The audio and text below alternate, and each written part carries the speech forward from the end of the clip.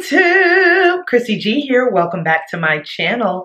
I hope you guys are having a wonderful and blessed day, week, month. I mean, it's all blending together at this point, guys. So I hope that you're blessed, okay? And I hope that you guys are maintaining and are trying to have a positive outlook in this current situation and climate that we are in. So I have another story time for you guys. I'm gonna try to keep it in a good time frame, but basically I have just been thinking in this season and being still and everything, what God desires, right? And if you follow me on social media, you'll know that I've been talking about taking advantage of the access that we have to God in this season. And does that mean that we don't always have this access to God? Absolutely not. But I feel that we are now in a place where there are less distractions and less things keeping us from taking advantage of the access that we have to God, right? So I got to thinking about my past and how in the past when I was single, before I got married, me and God, we was like this. We were like this. I used to talk to God as if he was my best friend, as I was talking to a friend on the phone. And there was never a time that I was not in communication with him and not intimately connected to him. And God revealed to me recently, basically, that I've lost that, right? And that it's time to get back to the basics, you know, to go back to square one, where I longed for that relationship and that encounter with God. And God is like, well, what happened to that? What happened to you? What happened to us? You know, why has our relationship not been as deep, you know, and as impactful as it used to be in your past? And I had to kind of sit and wonder, why? Why have I not been deeply rooted in God the way that I used to be? That's not to say that I don't have an active prayer life and I don't worship and I don't read the word, but it's not like it was when I was single and when I didn't have, you know, all these responsibilities and all these things. And so God is saying, you can still have that with me, even with all your responsibilities, even with everything that the world is throwing at you. You can still have that intimate bond with me. So what is the difference? And then the Spirit revealed to me, it's desperation. Desperation. I stopped being desperate for that connection. I stopped being so thirsty for God, like a man in the desert with no water in sight. I stopped becoming desperate and longing for God, for that intimacy, for that relationship. And God was like, there it is. So when did you stop being desperate for me? When did you stop seeing me as your end all be all? When did I become less than in your life?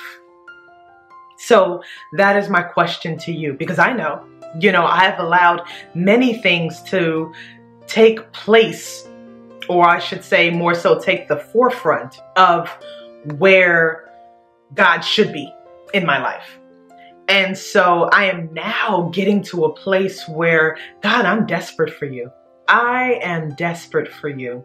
I mean, I am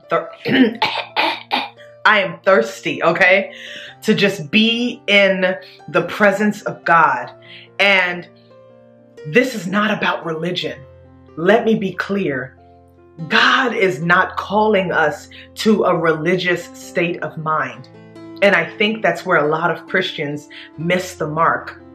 God is not interested in your rituals. God is not interested in your amens and hallelujahs when they're not backed with a longing and a desperation for him.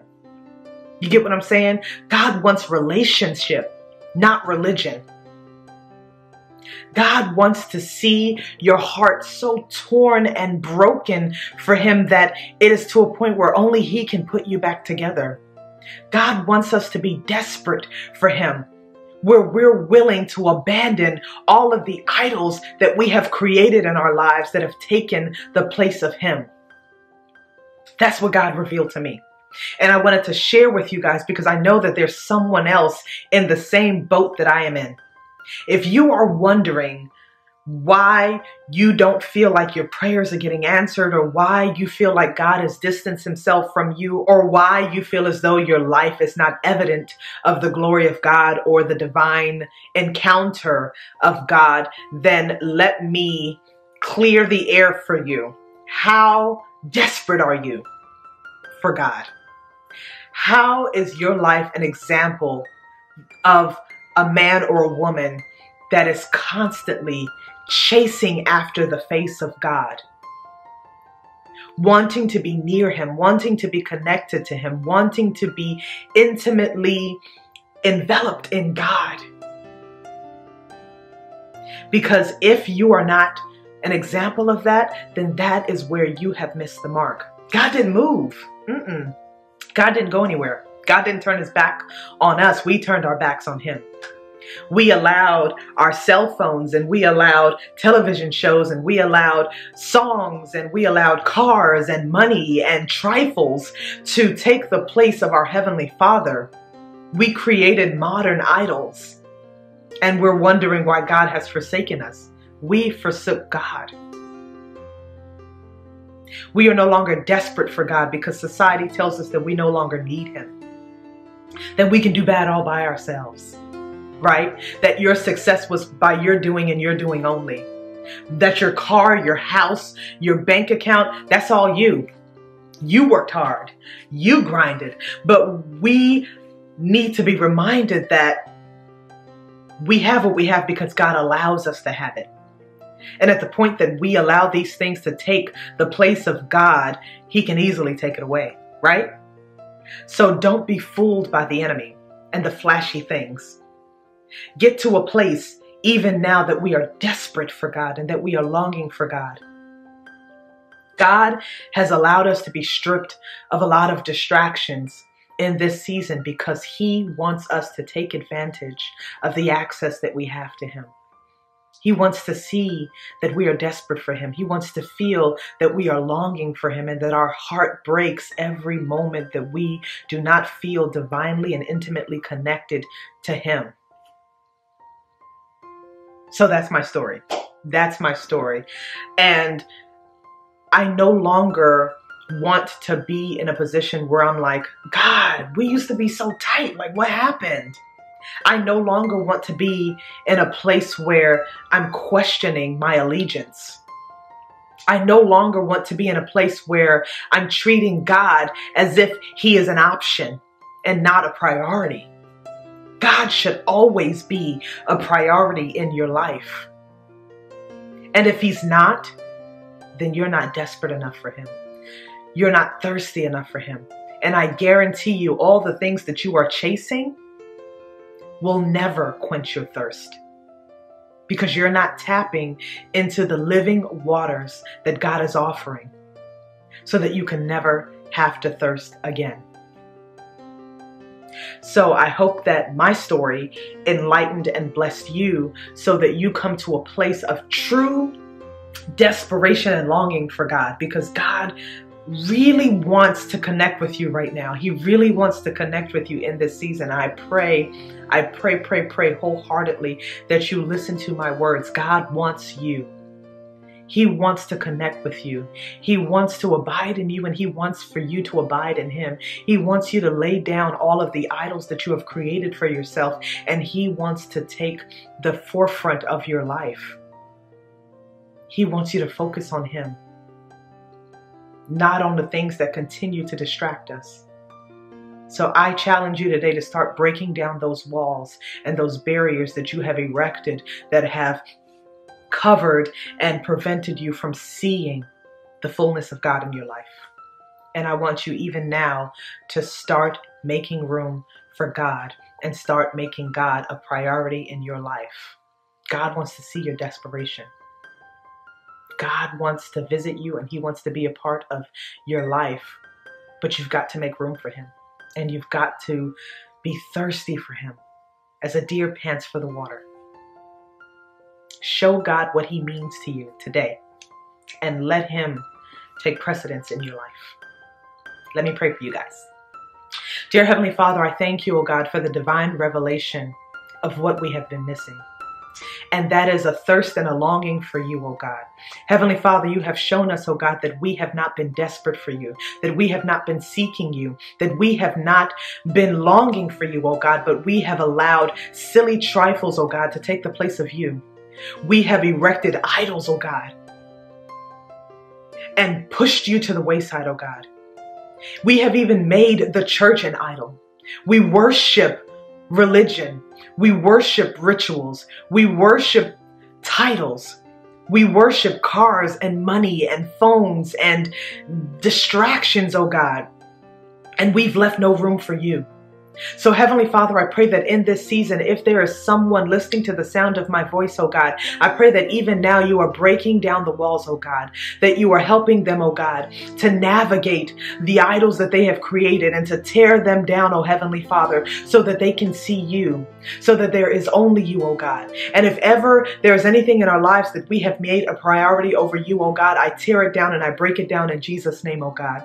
And I pray, oh Lord, that you will establish your kingdom in our hearts and in our minds, oh God.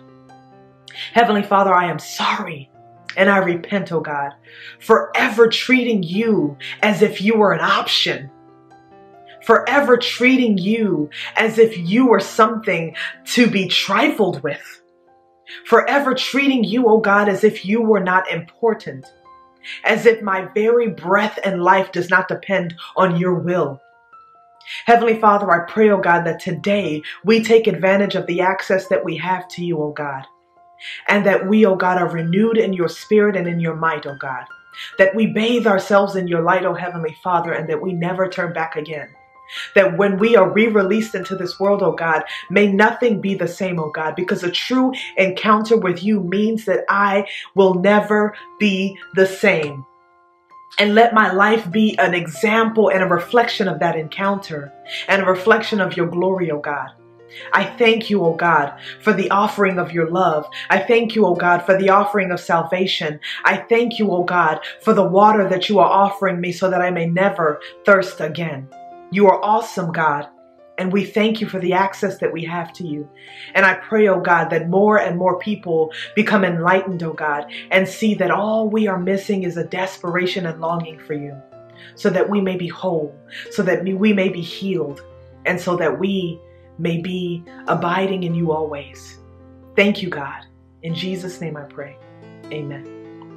I pray that this video blessed you, and I pray that you're inspired to truly seek God in this season, to be silent and not fill the void and this time of being at home with frivolous things as binge watching TV shows and listening to music that doesn't edify and uplift God, because God wants us to be still in this moment. He wants us to have moments of worship. He wants us to see what he has to say about our lives in his word, and he wants us to seek him for ourselves so that he can show us great and mighty things. So I hope that this blesses you, and I hope that it encourages you to be desperate for God in a more meaningful way. Love you guys.